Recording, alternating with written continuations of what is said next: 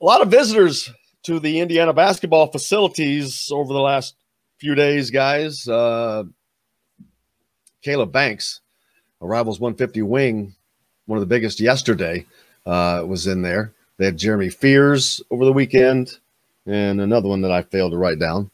But 3 visitors this weekend. That's a lot of activity. I got a question. Jim Reamer, you may know this. Jim, you may know this as well. Quote. When did they start doing the put on the uniform, take pictures thing? When did that? I mean, give me the. They changed the rules a few years ago about how you could handle these types of visits, and a lot of it is, I don't know what prompted it, but it just became when they got about the time they got rid of.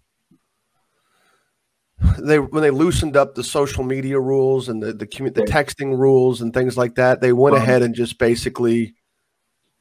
I think basically there was no rule against it. So there was, now that you had this avenue to produce content with kids in there, or produce content for kids, the kids could send it out and then the colleges can retweet it or like it. I think they're allowed to like things, but not retweet things. But now they've got this avenue for content that obviously promotes the program as much as it does promote the kid. Yeah. That's when you started seeing it. I don't know if there's any language allowing it or controlling it, or, or restricting how it's done. But that's about the time it changed, is when the NCAA gave college coaches more freedom on social media. I don't like it. I don't get it. And I'll tell you what, I don't like it. I think they should only be able to use those photos if the kid commits.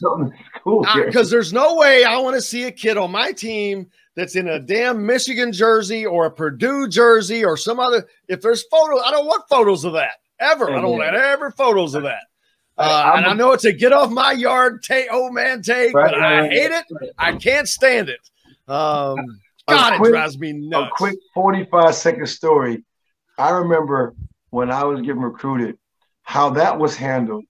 It was actually someone doing quote unquote Photoshop, even though that was not the name, of putting your picture in an article and like you all won a national championship and you got quotes and they're sending stuff to you like that.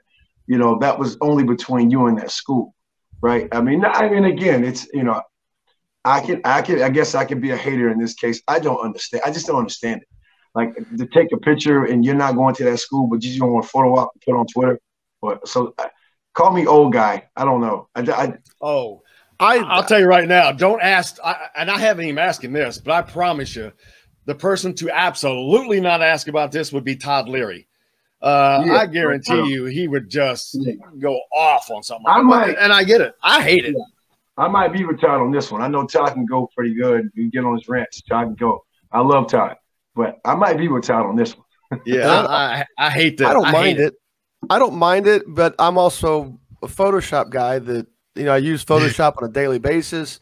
I've created some of these things just as fan art. For your guys. I get that.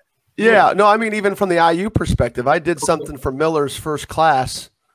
And I was asked if I could do something like that. And I did. And so I put all the guys that he had. But it goes to what Jim was saying. These were kids that were already committed. But the kids like the edits. The kids like these. Obviously, they like the highlight videos. Yeah. I shoot pictures during school games, during the school season, mostly for my website. Right. But then also these are things that I use later. But I also tend to only use photos on our website, or try to only use photos on our website when they're in their school uniforms, not with the summer stuff. So that way I'm not accused of promoting one program over another, or in this case, promoting my program over another. I just use their school team stuff as much as possible.